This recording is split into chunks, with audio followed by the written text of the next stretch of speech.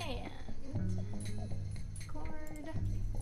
So we are live on all platforms. Well, technically not live there, but that's fine.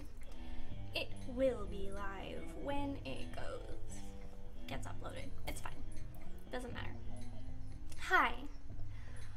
Welcome to the quarantined version of the Life Sucks podcast. I am Miranda, your host, and I will be bringing you some, I would like to say, common sense basics for quarantine and avoiding the COVID-19 virus. As you guys know, I do have a medical and mental health background, so I am just hoping to bring you guys a little bit of sanity in what can be the pandemic panic. I know you guys have probably heard a lot of craziness, a lot of people hoarding toilet paper, people buying up all of the hand sanitizer available in every store imaginable, and all the disinfectant wipes. Some of us use those because we have toddlers who still poop in their pants, and I really don't appreciate it.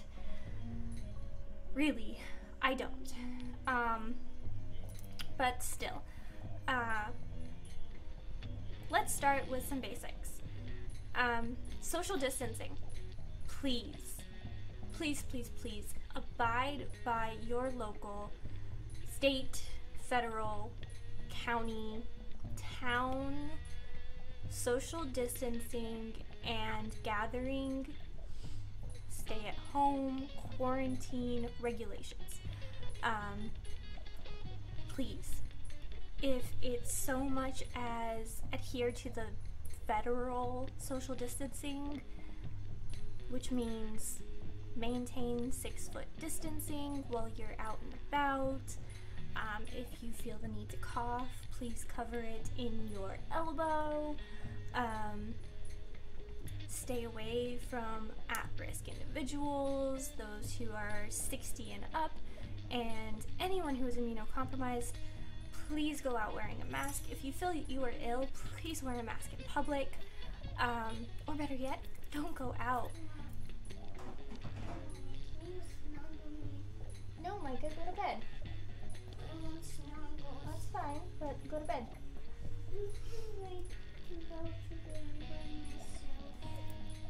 The joys of being a mom to a 3-year-old. Let's see. What else is there?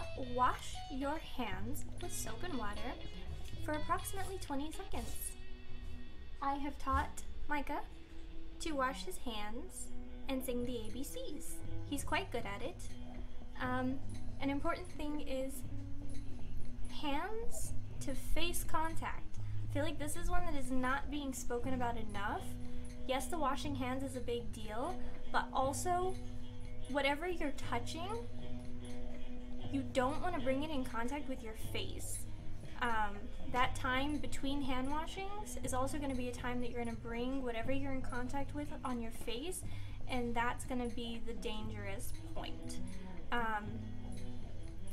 A lot of what is important in the hospitals and the medical field right now and what they are lacking is face shields, because they want to prevent themselves from touching their face. For some of them it makes it worse, for others it's a preventative, it just depends on their own preference, but it's still one of those face masks that they are missing. Go to bed. So, that being said, wash your hands with soap and water. Hand sanitizer is effective in a pinch, but it is actually technically bad as far as herd immunity goes. Hand sanitizer is not as effective. So, that is something that is important to know. If you have the option, soap and water is in fact better than hand sanitizer. It is better for the community and herd immunity because hand sanitizer will become less and less effective as bacteria becomes more and more immune. Fun fact. Also, if we are maintaining our stay at home, I have some fun tips for people to enjoy social activities from a distance.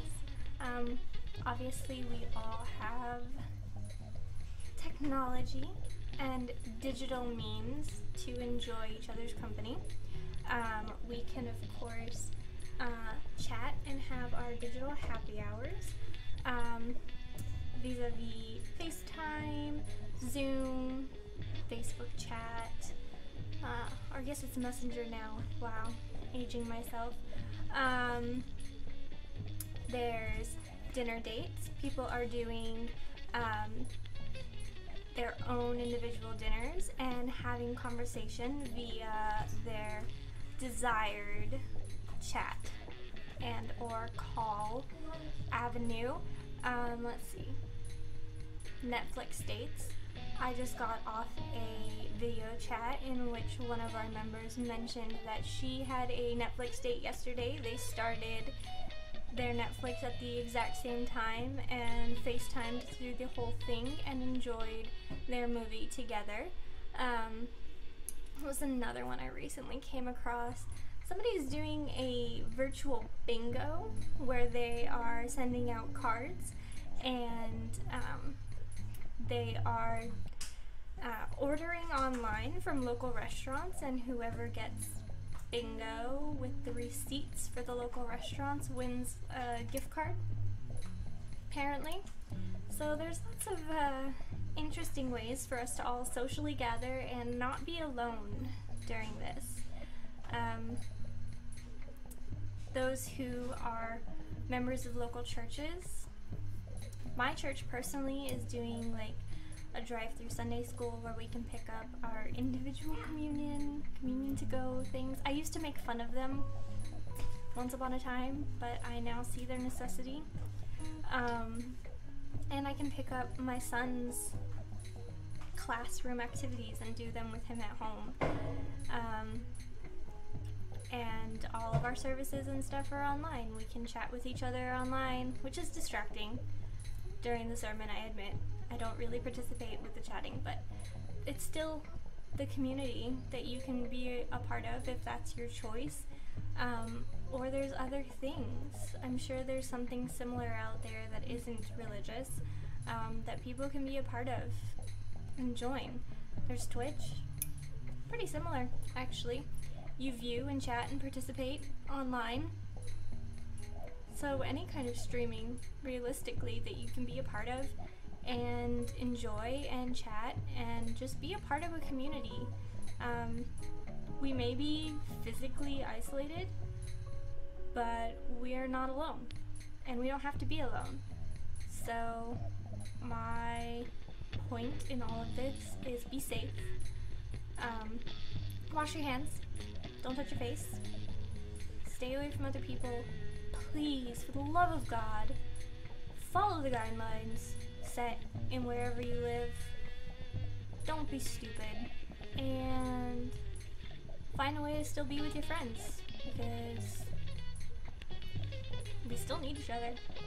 So, this is Miranda, and I'm gonna go tend to my very needy 3-year-old. So, see you guys next time.